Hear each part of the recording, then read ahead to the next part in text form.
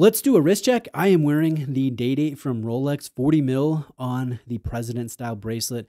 Absolutely love everything from the deconstructed Roman numerals on the dial to the old monotone look of the yellow gold. It's by far my favorite piece.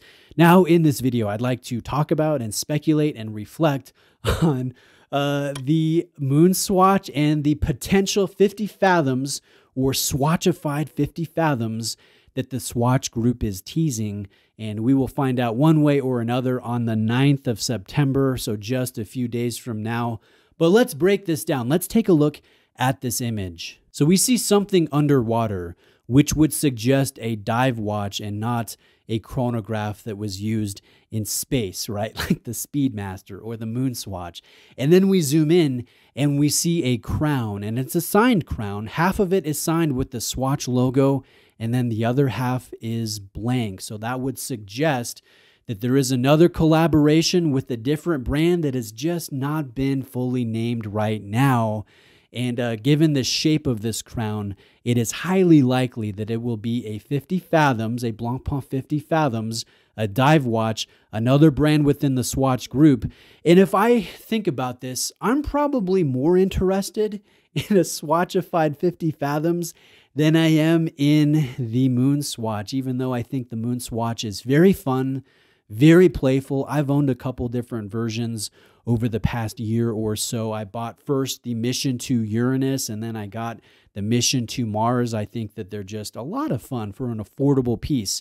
And I'm not one of those watch collectors that gets cranky when a beloved design of mine that normally sits in the luxury price segment is brought into an entry-level offering that is available, or a lot more available to watch collectors. So I think it's kind of fun. I recognize there are a lot of watch fans out there that are very not happy with this.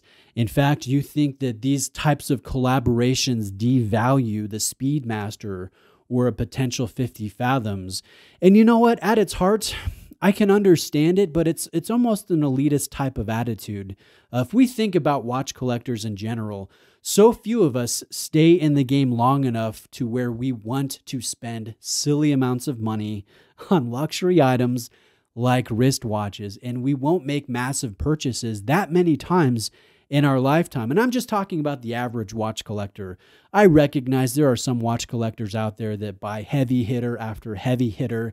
And, I applaud you. I think that's very exciting. I will live a little vicariously through you with my excitement. But I think for the most part, most people, most watch collectors, they buy a luxury watch every so often. It's not a regular occurrence. And so maybe you are saving up for that lovely Speedmaster Professional. You don't know quite when you'll be able to, fiscally do it in a responsible manner. But hey, here's a Moon Swatch version. You recognize it's the name, it's the likeness. It is an appropriate homage.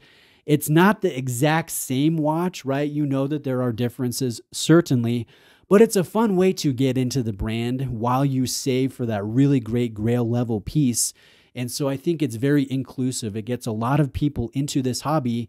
And I know several people that because of their experience with the Moon Swatch, they now want a Speedmaster Professional, and they are currently saving up for one of those awesome historic models. So I think it's a good thing. And from a business perspective, it makes a lot of sense. Imagine you're a business owner, and for pennies, right, for peanuts, you can create almost a throwaway quality watch, and you can create them quickly. You can come out with 9 different versions easily and then sell them. And every time you create a production batch, you know that they will be sold almost instantly, and you can make X amount of profit off of every batch. It's almost like printing your own money.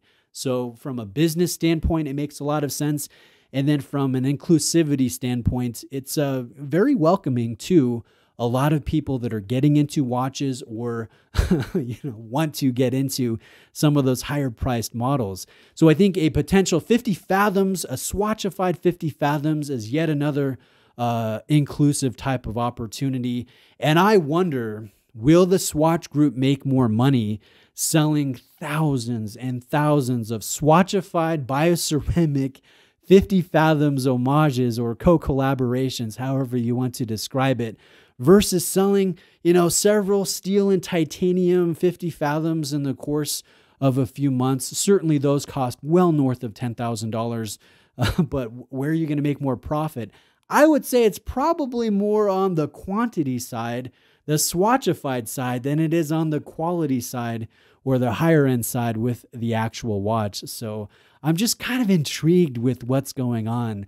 And I'm thinking of different things like, okay, how many 50 Fathoms versions is Swatch going to introduce? And will they learn from the mistakes from the previous release? Will we see online availability? And how many are they going to release at drop date? I know the Swatch group laughably underestimated the appeal of the Moon Swatch when they first introduced that. So I wonder if they will learn from previous mistakes. And I wonder, are we going to get quartz? Are we going to get a System 51 type of throwaway mechanical movement? What are we going to get here with this? I'm excited. The 9th of September is going to be another big day of news for the watch enthusiast community, and I'm all in on that. Now, let me answer another question here. What if, I'm getting ahead of myself. What if the Swatch group continued with Omega and they did another Omega collaboration, say with a Seamaster Professional or a Planet Ocean or an Aquaterra? I wonder, does the 50 Fathoms have that much appeal?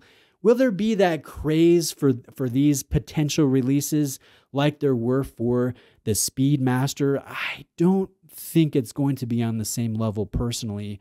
But what if they continued with some of these models that would, cause a feeding frenzy, so to speak, at the authorized distributorship or possibly online?